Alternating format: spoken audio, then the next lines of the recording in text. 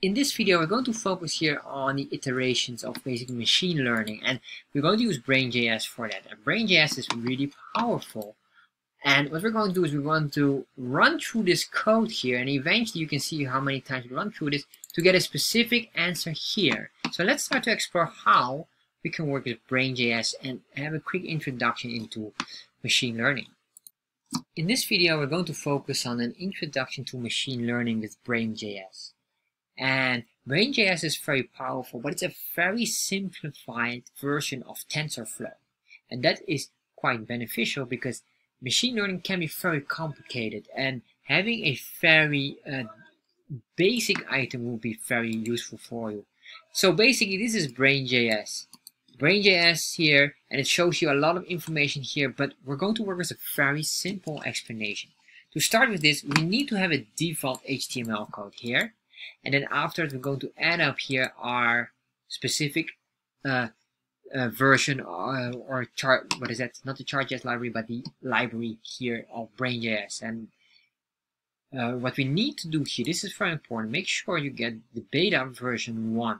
Why? Because this one here, they might have some other adjustments, and I cannot find yet any documentation. Probably I have to dig through that more to find the official term here. So we're going to copy this because they're right now working on a new update, and they haven't been updating for a while. So I'm not sure how active this eventually will become, but since they have a new update just 2 weeks ago, that's a positive sign. But my goal here eventually is not to really focus only on Brain.js, but just give a quick introduction into machine learning, because with this and artificial intelligence and then chart.js together can be very powerful. And Brain.js is just a very easy way to get started with. Similar to chart.js, that was a very easy way to start drawing charts. And I like that because the easiest way is usually the best way. And afterwards, we can always go more advanced. So what we're going to do here is very simple. And what I want to do first is just explain. Because maybe you heard of artificial intelligence, you've heard of machine learning, and they are always connected to each other, but maybe you don't see the relation of that. So what is then artificial intelligence? In essence, artificial intelligence is intelligence that is artificial. Alright, that makes sense. So what does that mean? Artificial would mean basic synthetic or not real intelligence, but based from data. Yes, it's a brain. It's not even a real brain, but it's an artificial brain, which is called a machine. So it's just a computer brain. That's basically what it is. That's why artificial is not a real brain as a human. It is just a brain or machine that functions as a brain. So how does artificial intelligence relate to machine learning? In this case, machine learning gives or feeds the brain, the artificial intelligence, with knowledge and conclusions. Machine learning is basically this. So imagine this. We have, let's say we're going to give a formula. We have a formula, and then 1 plus 1 equals 2, and then 2 plus 1 equals 3, etc., etc. We usually in computer programming, we must set the formula in advance. In this case, we're not going to set the formula in advance. The only thing what we are going to do now is grab the data that we have. So let's say 1 plus 1 is 2, then the other 3, 4, 5, 6, 7, 8, 9. All right. So we have these numbers here. This is just the data. And then we say to the machine learning, while we say machine learning, we have this data and go and explore what is the pattern of this. So instead of we giving a pattern of 1 plus 1, because that's basically the pattern, now we only give the answer. And it will start to figure out what is the pattern. That pattern creates a certain form of logic or conclusion. That conclusion is what we call artificial intelligence. Because based on that conclusion, it learned I need to, if this happened, this is the reason, or that's what I need to do. That's basically what happens. Or if we get this data, the reason for that is because of that. So it will eventually find a formula. And this is interesting because machine learning, in the beginning, it's very basic. So many people say, well, machine learning cannot do much. Or at least if you see a disk, say, well, you might say, this cannot do much. But machine learning gets smarter and smarter the more data we can put in there and the more correlations it makes. Because basically it makes correlations. And these correlations start to create a conclusion. And here's the most powerful thing. If there are so many correlations, so much data we can feed it in the system, it can create patterns and conclusions that we as humans might not even see. If we study them, we might be aware of them, but we don't see them because there's so many combinations possible. So that awareness is basically minimal from our point of view, and artificial intelligence would be able to see this. This is a very similar thing that if you have a dog or like an animal, and you always come back at home at a certain time, eventually the dog understands what time you will be there by intuition. And then the dog will wait in front of the door at that specific time already, or a few minutes before that, because it already knows. And then when you come in and you're so surprised, well, how did the dog knows it? We are so unaware of that, but the dog is aware of that. And artificial intelligence is basically that level of knowledge eventually. So understanding this is, I think, eventually very crucial, because it will be really, they are projecting that artificial intelligence and machine learning will be bigger than the internet. And that is true because artificial intelligence could basically be online and offline. However, let's go and read to the basics, because most people will not even understand the basics, and I'm also exploring currently everything here and how we can use that in a chart so we can become aware of the data that we are unaware of, which can be interesting. Alright, so now what I want to do is, because enough of the theory, I want to go really drawing in here. So let's create something really, really simple. So I'm going to give here a training data. So it's a constant training data, and this here eventually will become our data that we're going to use. So in this here now, it's just very basic, and we're just basically in a JavaScript file. There's nothing fancy in here. I did this on purpose.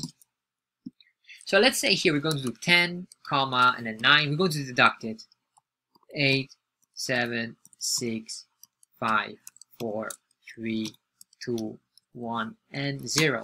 So basically what we would like to do, if we would have number 10 and 9, we would hope that artificial intelligence, or basically the machine learning, can make the conclusion or can get the data of number 8. And that's basically eventually artificial intelligence will make a conclusion that this is eventually number 8. Or it should show number 8 if we have only these two. So it can start to figure out the pattern. That's what we really want to do here. Very basic. So we're going to say here constant, and then we say here network. Constant network, and then we say here new brain. And this is a brain object, and then we say recurrent. So what we need to do is we need to train the neural network. And the neural network is just like brain cells. That is a network, and how does it connect with each other? This is basically how brain cell works. Brain cell, when you get information, you get emotion basically that goes in the brain. It triggers something with an electric shock, and that's why we say humans are energy, and humans radiate energy. So you give an electric shock to the brain, and that create those tentacles. If the right term is tendons, will touch each other. And that's basically here. A neural network is exactly the same here. It needs to touch each other. But here's the thing. You need to practice. For example, if you hear a new word and you need to know how to pronounce it because it's very uncommon. If you practice first time, it will sound absolutely wrong. But after 100 times practicing, your brain knows how to pronounce the word correctly. And this is the same thing here. So we say recurrent. So we want to practice this multiple times, or we want to practice this data multiple times so it can analyze the pattern. Then we say a dot. LSTM time stop. And this, make sure that T for time is caps lock and then step as well. So basically what we're doing here is we're going to train here the long and short term memory. So what we're going to do here, and time step, most likely it will be with every specific loop that we're going to run through. I'm not able to find what's the real definition of it, but I know that I will find it very soon. So then we have here the network, which is basically the term above here, or the constant, network dot train. We're going to train this now. So we're going to train this, and how will we train this? Well, we're going to grab here the training data. This training data here shows us the items we have, comma, and then we're going to have here some other values here. So what we're going to say here is the first one. So if you have ever used charts with social science, where we have SPSS, that's like a chart software where you analyze what we call the interval and the confidence level. And the confidence level is like 95% confident that this is correct.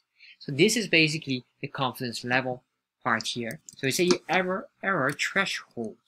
So what would be the error? In this case, the confidence level is by default 95%. So we say this here. So we want to be 95% of chance that it is accurate. So next we say here log. What we want to do here, we're going to get the stats. And this stats, what we want to have here, we want to console log this. So we say here console.log. And then we do here stats.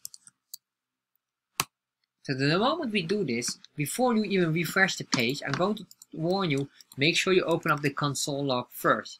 If you don't do it, it will start to load, and then it will take time before it is done, because you will not be able to use anything of it because it takes time. This is very labor or memory intensive. So if I refresh now, pay attention here what's going on. As you can see here, we can see here how many times it need to iterate, as I showed you with the, and then you can see here the confidence level. It goes here, it goes down. Then eventually it hits to the level here, and then it says, alright, I am very confident now to give a value, and the value we don't see yet, but this is after 5,270 repeating or iterations. And iteration means a loop or repeating yourself. So it repeats itself 5,200 times plus just to get the correct item. And this is just with numbers. The bigger your data, the longer it takes. So this is very labor intensive. So what I want to do now is we have this here, and this is all fun, but this means nothing. What I want to do now eventually is I want to grab a data. So we're going to say here console.log, and all I want is the following. I want to say here the network, and we're going to run. What are we going to run? We're going to run a test. And this test will be this. I want to make sure that if I will grab 7, well, let's say 7 or up to 3, we're going to grab this data here. Can the artificial brain give us the correct answer? Which number we expect here? It's number 2. So let's see here now. If we refresh this and let's see what happens. At the very end, after it's done, this is iterations and its confidence level is high enough, it will show you the value here. And you can see here, because there's a confidence level of 95%, it gives you 1.9 plus. And it's not 100, not 2, but it is very close. Maybe you're not satisfied with this. Well, what we could do is, well, we can basically floor this or seal it. And math, what is that? We're going to remove the decimals. I forgot the term. I'm using floor and sealing, but it is not that. It is something else. I will later on look for the term for it, but I just forgot it. It's just on the tip of my tongue. What we can do here is to be more accurate. We can go here to 1. So it's only 99% accuracy or confidence level that it is correct, 99%. So refresh here, and you can see here now the iterations might be even longer than previously. And this is quite interesting because you can see here now how smart it is. It doesn't give it any value. You can see we're passing already 5,200 iterations. It needs more to get the confidence level, and you can see the confidence level is going up and down here. It still keeps on looping just to be sure, and now it starts to get closer and closer, and it looks, and there you are. So now we get a value of 0.94, and I am, to be honest, kind of confused by this value because it is absolutely not what I'm expecting. Alright, so fair enough. So what I want to do here then now, let's try another one. I don't know what happened here. Let's save this one more time and just try it again, but then maybe with number 4.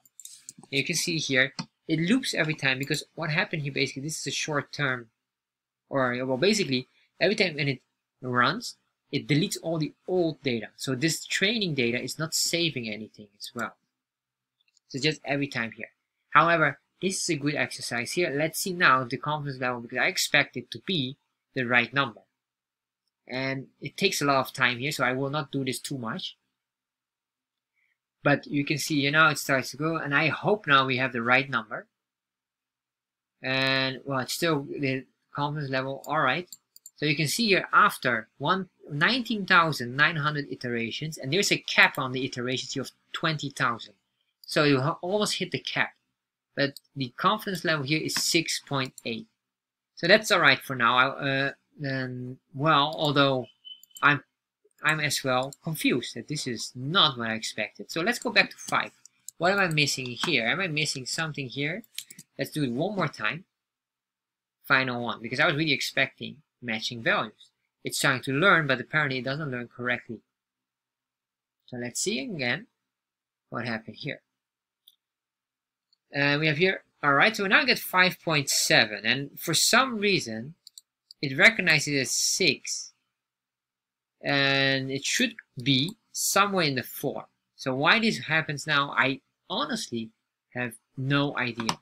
Alright, so I want to show you one more thing here. We're going to grab this here, and what I want to do eventually here is to just show the full values out, what will come afterwards here. So let's see, our neural network right now is absolutely messed up. Let's try this one more time. Let's search for something here. Let's see here. It might run here through a lot again. And well, you can see here it's this. Well, we have this all here. We have the stats. Everything is fine here. Let's keep on running. And it takes a lot of time here, but this will be the last one here eventually.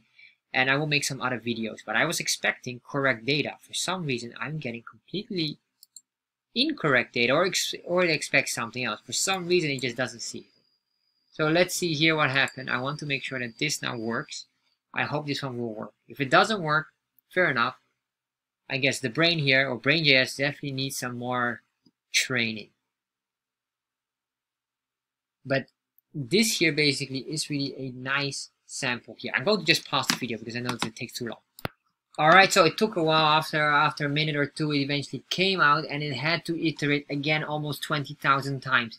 However, surprisingly enough, we get the answer here, and the answer is 876543221. And of course, you can test yourself as well to see. And why did we get this? Alright, so we are halfway through here, and for some reason, it will get the 8. Okay. And then we'll go down all to 0. So that's quite interesting. So I have, of course, a lot more to learn to really explore this, because this can be interesting. But eventually we should move on to TensorFlow, I assume, if Brain.JS is not being updated consistently. As I told you earlier, Brain.JS didn't have an update for a while. And eventually, just 2 weeks ago, there was an update, which is very positive. I hope they're working on it. But if it's not working on it, this is a nice introduction, but for the more advanced, because Brain.JS is built on TensorFlow. So this is it for now. And next video we'll cover some more items.